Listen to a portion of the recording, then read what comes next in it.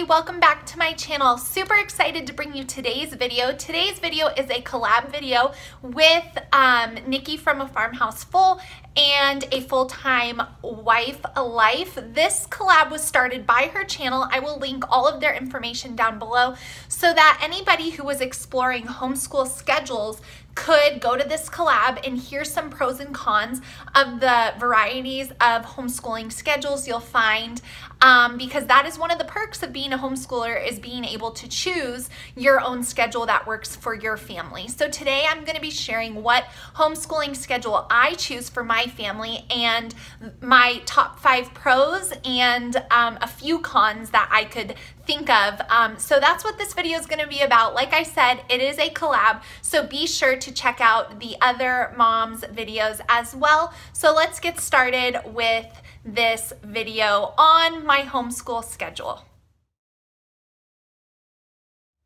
Okay, so if you've been around my channel a while, then you know that I do homeschool on a year-round schedule. So I'm going to try to keep this video short, so that way anybody who's clicking through these videos can gather information kind of quickly and not sit through a 20-minute video. I could go on and on and on about why I choose to homeschool on a year-round schedule, but for the sake of the video, it's going to be short, and I'm just going to roll through the top 5 pros I feel like to homeschooling on a year-round schedule. So the first one is that you have a more relaxed day-to-day schedule. When you are on a year-round homeschooling schedule, there is less pressure, even if you don't live in a state where governing authorities have completion and dates and beginning dates and all those things, but just pressure as a homeschooling mom to make sure you're progressing and moving along.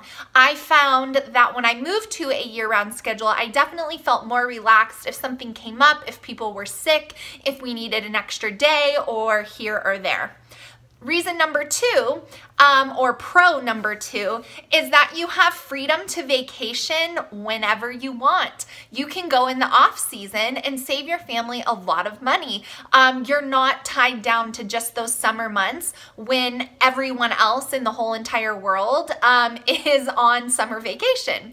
The third reason goes kind of along with that, and I know it sounds funny, but really it's a huge perk in my opinion, is you can go places, the museum, the park, the library, indoor trampoline places, aquariums, Disneyland, Disney World. You can go to all those places, camping, and it's not going to be packed full of people. So it's really, really nice to be on fall break when everyone else is not on fall break. Then you get to utilize those places without it being super crowded.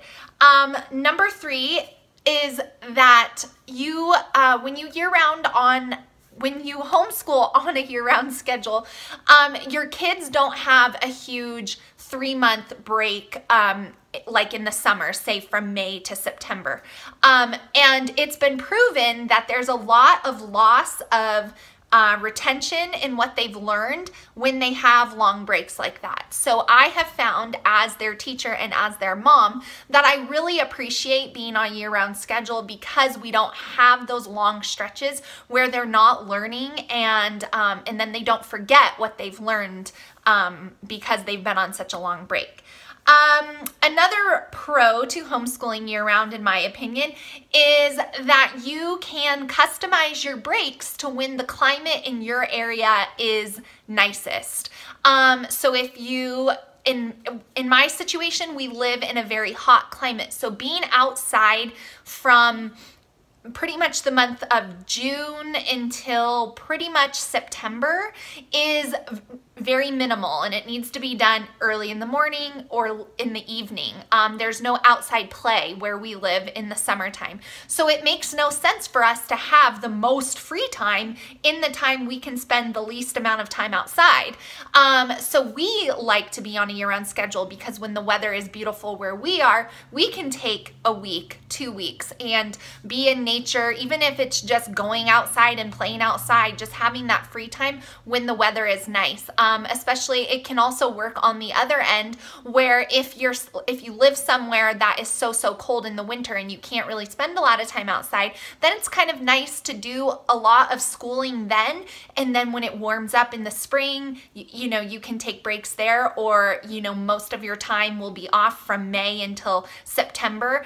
So it's just nice to be able to customize your schedule for the climate you live in. Okay, now for the cons. Of course, I couldn't think of too many cons about homeschooling on a year-round schedule because that's the schedule we use and I really enjoy it, but I did think of a few. And the first one is that a downside to it is that if your kids have friends that are in the public school system, they're not going to have breaks that line up very often, and that can be kind of hard on friendships. Of course, you can choose to take a day off or whatever, but that is kind of a downside to homeschooling year-round. Con number 2 is really being in school or schooling when a lot of like kid camps are happening. In my area, the majority of kid camps happen in the summertime. So like a science camp or a summer camp or a horse camp or, you know, any of those things. I wish they were offered all year round, but they're really not, just because there's not that many homeschoolers that, you know, utilize those things where I live anyway. So a lot of those things are offered in the summer. And if you're really trying to get a good solid homeschooling routine down, you know, you're probably not going to be going to camp here and camp there. So that is another con to homeschooling year round. And the last con that I've got for you guys, like I said, I couldn't think of a ton, was that your breaks when you homeschool year round generally are shorter, meaning a week or 2 weeks or a day here or a day there versus a solid like 3-month time frame completely off of the homeschooling routine. So that could be a pro or it could be a con depending how you look at it. But that was one of the cons that I could think of, was that the breaks are usually a little bit shorter. So I hope you guys enjoyed this video. I hope I've given you some things to think about when you're deciding what type of homeschooling schedule you want to use for your family. I'd love to know how you school down below. So let me know in the comments, are you year round? Are you 9 months? Do you have a flow? And like I said, be sure to check out the other ladies' videos on this topic just to gather other ideas and see if something, you know, hits home with you. So I will see you guys in my next video. Thanks for watching. Bye, guys.